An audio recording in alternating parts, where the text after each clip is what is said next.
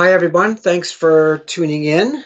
As you can tell, I'm sitting in my office, but I'm not alone. I'm surrounded by all kinds of people.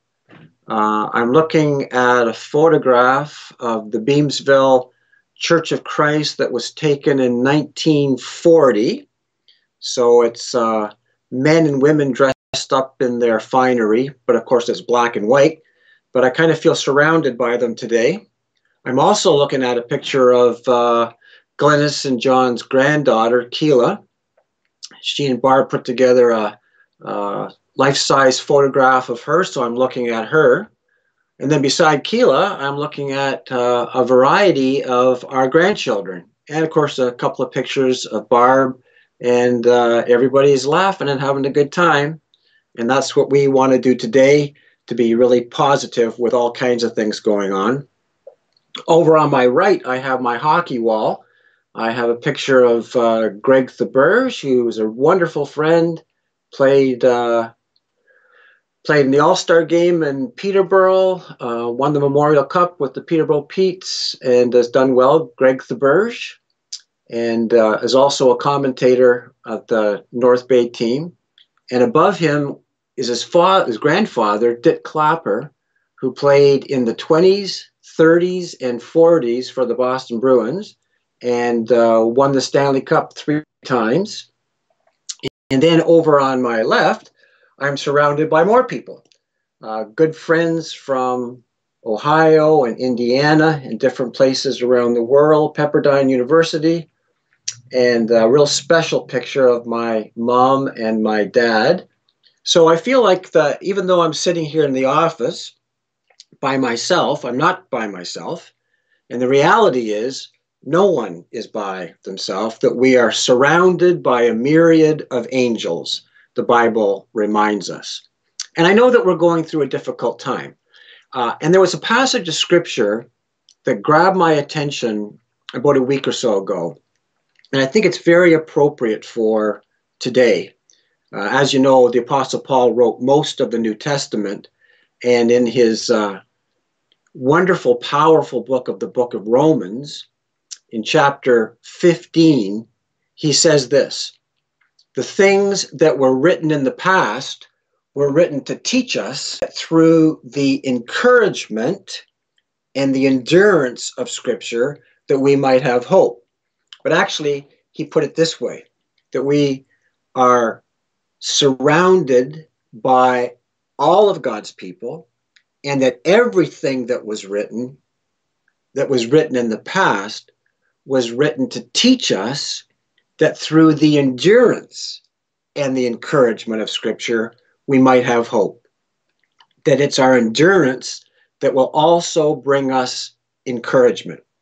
So I got thinking about that, and I got thinking, well, there's 27 books in the New Testament. Wouldn't it be a good idea to just take one scripture from each of those 27 books and see if we can find passages that have an enduring quality to them that will last forever, that are really encouraging? And it was as easy as could be.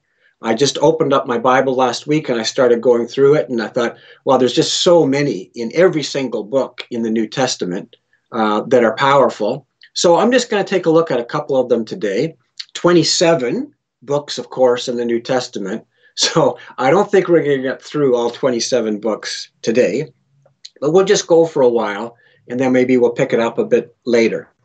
So if you're following along, you can open your Bibles, or you can write these scriptures down, or just listen to these if they're helpful to you. So the first New Testament book, of course, is Matthew. And one scripture that came to me that for me had this enduring quality to it, that no matter what is going on in our life, it works. It always works. And there's encouragement in this as well. And as soon as I begin reading this, you'll know what it is. Matthew 11 and 28, Jesus says this. He talks to weary people. Come to me, all you who are weary and burdened, and I will give you rest. Take my yoke, which a better way of putting it for today's society is my teaching. Take my yoke, my teaching upon you, and learn from me. For I am gentle and humble in heart, and you will find rest for your souls. Not just our mind, but every part of us. That even right now, when there's a great deal of worry with the pandemic, and it's difficult financially, it's difficult in every way for so many people all around the world, the teaching of Jesus remains constant. It has an enduring factor to it, but it's also an encouragement that we can find rest in our souls. We can come to him and find rest with him because his teaching is easy. The burden that he puts on us is light.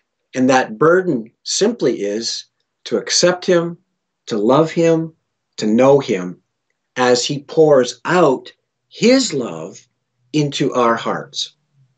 So when you begin to worry, when your dreams aren't so nice, there's a lot of stuff happening in the world and maybe in your home and maybe in your life, maybe you're experiencing nervousness that you've never had before, worry that you've never heard before, just come and give it all to him. Lay it at his feet.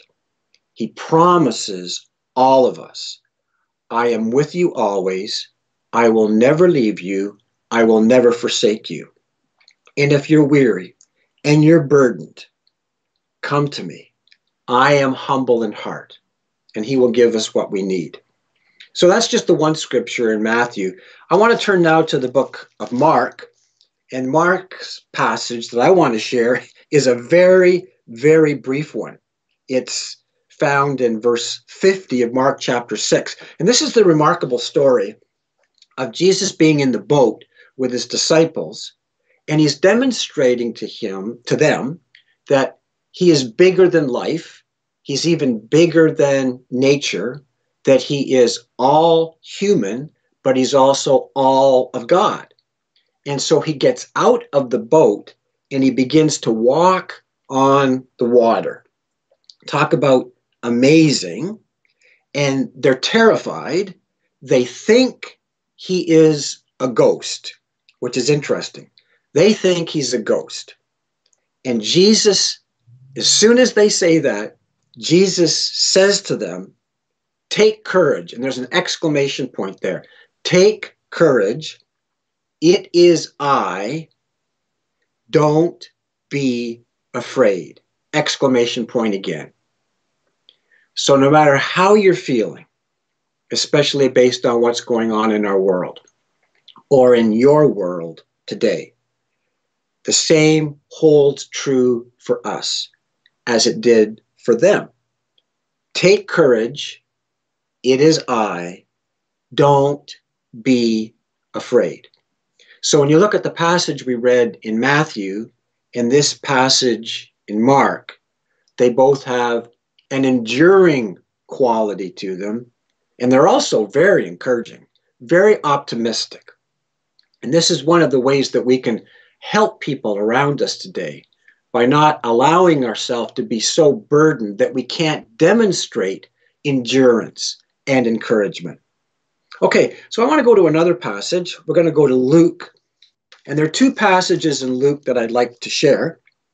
In Luke chapter 5, in verse 4, this is a unique passage of Scripture. Jesus is calling his disciples, and in verse 4, he says this to Simon Peter, because they're out in a boat. He says to Simon Peter, Simon, put out into deep water and let down the nets for a catch. And someone says, well, what's so big about that? Where's the enduring quality here? Where's the encouragement here? I don't think he's talking about water. He's saying to Peter, I want you to go out into deep water. I want you to go to a place that you've never gone before. I want you to start fishing for people, and not just people of your own kind, not just people from your hometown, not just your Jewish friends. I want you to go out into deep water. I want you to share the gospel to Pharisees, to Sadducees, to Gentiles, to Jews. I want you to share to everyone. I want you to go off into deep water, places you've never dreamt of going, remembering that I am always with you. It's a beautiful passage of Scripture, and so much so that Luke carries it in chapter 13 and verse 29, and I love this passage as well. People will come from the east and the west and the north and the south, and they will take their places at the feast of the kingdom of heaven. So maybe some of you remember the movie Field of Dreams, and Kevin Costner starred in it. He had a troublesome relationship with his father, and at the end of the movie, he's built this huge baseball diamond, and there are ghosts that come out of the cornfield to play, and then they go back in at night. And as the story unfolds and the story reaches its climax, there's a man who is putting on a mask, catcher's mask, picking up a glove, and Kevin Costner looks at him and says, "That's my father. That's my father." And when they get talking, they're asking each other the question. The father asks Kevin Costner, is this heaven? And Kevin Costner goes, "No, this is Iowa." And if you remember that story, it brings everything, it brings the physical and the mystical and the spiritual all together. And at the end of it all, they have a game of catch. They're throwing the ball back and forth. And then in the background, you can see streams and streams and streams of cars coming all the way to watch this ball game. If you build it, was what he heard. If you build it, they will come. And if you build it, he will come. This passage in Luke, where Luke tells Peter to go out into deep water, you're going to go off into areas you never thought you'd go, and people are going to come from the east and the west and the north and the south, and they're not even sure why, but they're going to come to the kingdom of God for a brand new experience. And this is the gospel that you and I are still part of it. If we preach it, they will come. If we build our life on Christ, they will come. And as they come, they themselves embrace what Christ said to Peter, go off into deep water. For many of us as Christians, we never thought we would be in it this far as Christians, that we're deep in Christ. And as the years have gone by, we're not only amazed that we're Christians, but that we're growing in our faith, and that more and more people can be part of that faith. We never dreamed some of the things that God has done and is doing and will do. If you build it, they will come. And so Jesus says to Peter, go out into deep water. And then he says, and when you do, people will come from the east and the west and the north and the south, and they'll take their seats, they'll take their places at the feast of the kingdom of God. Well, Luke is a marvelous book. It's a book of inclusion. It's a book of welcome. It's a book of feasting. And Luke makes it very clear. He's not exaggerating. He says this is a very reliable testimony. So we go back to what Paul said when he said, everything that was written in the past was written to teach us that through the endurance and the encouragement of Scripture that we might have hope.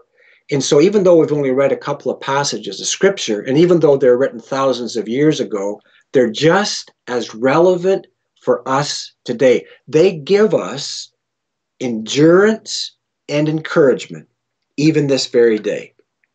Okay, so when we get to John, there's just no way in my mind that we can escape John 3, verses 16 and 17.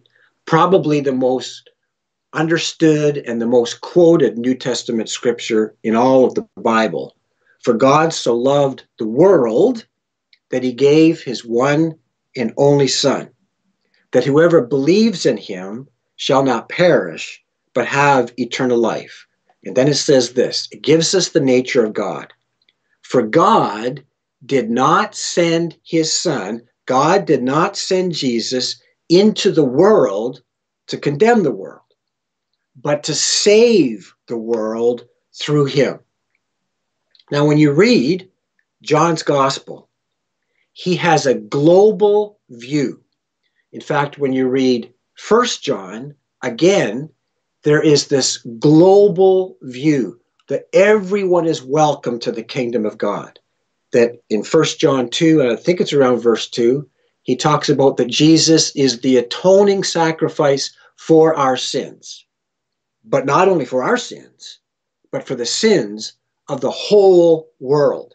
I didn't have time to do it this week, but I wanted to notice how often John uses the word world in the Gospel of John and also the epistles of John. It is this concept of everyone is welcome, everyone's invited. It is not what Luke said. People will come from the east and the west and the north and the south, and they will take their places at the feast of the kingdom of God. And Peter, don't just go the same way you were going. Go out into the world. Go out into deep water. People are going to be coming from all places. So when we read what Paul says, that everything that was written in the past was written to teach us, so that through the endurance and the encouragement of Scripture, that we can have hope. And I just do pray that right now, with a lot of difficulties going on in our world, that we'll take some time to look at some of these passages of Scripture. I suppose we could do this every week for years, not looking at the same Scripture in every single book of the New Testament alone. And there would be so many more things that we could be encouraged by. Okay, so we've looked in Matthew, we've looked in Mark, we've looked in Luke, looked in John. I want to take a look at a passage in the book of Acts. And just to bring everything up to date, in Acts chapter 10, it's this remarkable story of a Gentile who comes to Christ. And this is what Jesus was saying to Luke. People will come from the east and the west and the north and the south. It's outside of Israel. All people are welcome to come.